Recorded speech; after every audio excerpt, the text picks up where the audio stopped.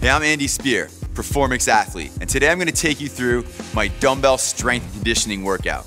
This workout consists of 4 distinct complexes or series, each focusing on a different aspect of the strength and conditioning continuum. We start out with the power and strength complex, then we work in a hypertrophy series, then we focus on a core series, and then we finish with a conditioning complex. So before we get started with the workout, make sure you go through the entire warm-up, which is listed on the page below at Bodybuilding.com. Let's get started.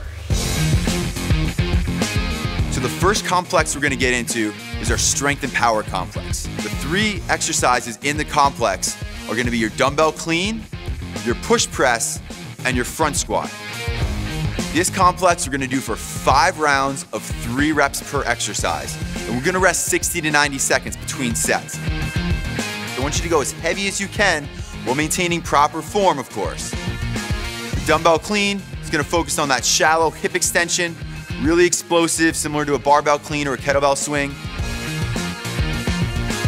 The push press, now we're going overhead, focusing on explosive movement, really keeping the core tight and getting that nice lockout in the overhead position.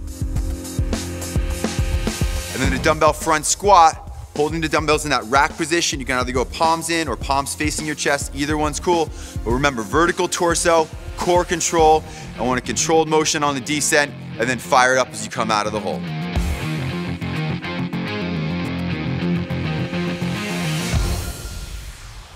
The next step in this workout is the hypertrophy series. So we're gonna work in 4 sets of 10 per exercise. That's right in the middle of that hypertrophy continuum. You're gonna go through each exercise back to back and then take about 60 seconds rest before you go back and start it over again. First exercise is gonna be your dumbbell crush press. We're gonna do this on the floor, so you don't need a bench of any kind. The crush press, you're gonna squeeze those dumbbells together like you're pushing in at the top of a fly as you go through that pressing motion. It's gonna really increase the time under tension of your chest, your pectoral muscles during that floor press. After the floor press, set the dumbbells down, you're gonna get up. We're gonna do a set of 10 bent over rows. Again, don't rush through the rows. Give me a big squeeze at the top, pulling the elbows up, working on time under tension, muscular tension for this hypertrophy complex. After the bent over rows, you're gonna go into a reverse lunge. You're gonna do 10 reps on each leg. You're gonna pick one side, do 10, and then the other side, do 10. 2 options as far as where you hold the dumbbells on this. You can hold them down by your side, but if your grip's getting a little shot, because sometimes it does on these, you can hold the dumbbells in the rack position. Either one is cool. The rack's gonna give you a little more core work. Down here, it's gonna give you a little more grip work, so wherever you're at, it's gonna work the legs just the same. Next up is our core focus dumbbell series. You're gonna go 2 rounds on each arm. You go through the entire 4 exercises with your right hand, take a short break, then go through the entire 4 exercises with your left hand.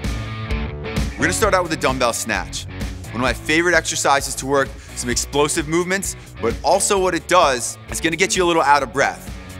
One of the most crucial times to be able to control your core and posture is when you're breathing heavily. When we're doing the farmer's carry, one thing I want you to focus on is shifting your body weight slightly towards the side of the dumbbell. Your body's gonna wanna naturally shift away from it to bring that dumbbell closer to your center of gravity as a compensation. Shift your shoulders slightly towards that dumbbell. It's gonna straighten you out and you're gonna walk that 100 feet down and then get down on the floor for the get up sit-ups. 2 things I want you to focus on this. One is the arm with the dumbbell in it is locked out completely straight and your eyes are gonna be on that dumbbell the whole time. That's gonna help keep the balance of that dumbbell as you keep it overhead. The get up is more of a rolling motion, so a little trick. You're gonna push through your heel that's on the floor on that bent knee side. You're gonna do 8 reps of that, set the dumbbell down, and now we go into our single arm plank row. It's like a renegade row, but we're just gonna use 1 arm at a time. I like to elevate the other hand. That gives you full range of motion in that row, so you're not selling yourself short at the bottom there. Little wider stance in back. Make sure you maintain that proper hip stability so the hips are squared up to the floor. So everything's squared, shoulders, hips, nice tight rowing motion, and return. Take a short break, and then do the whole thing all on your left side.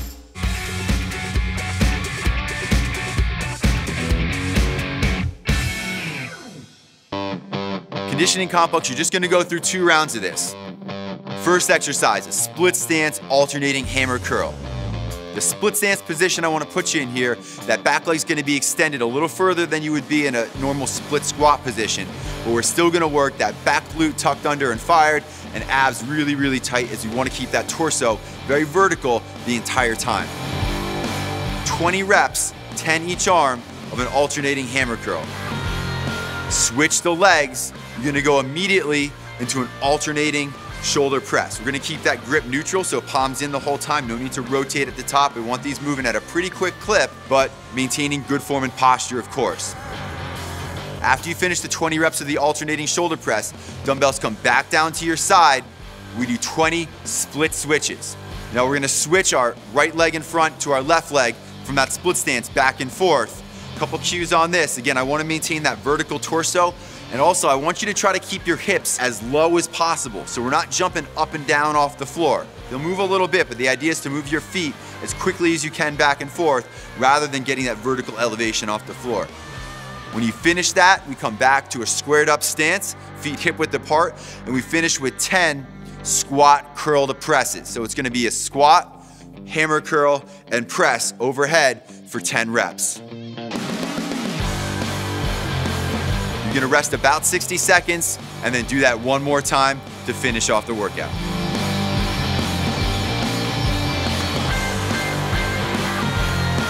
Use this workout to improve really your overall strength and conditioning. Program it in twice a week, giving at least 2 rest days between each workout.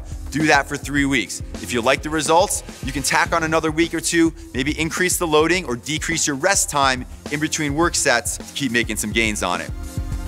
So if you have any questions on this workout, find me on Instagram or my website, spearstrength.com. And for more free videos and articles like this, keep coming back to Bodybuilding.com.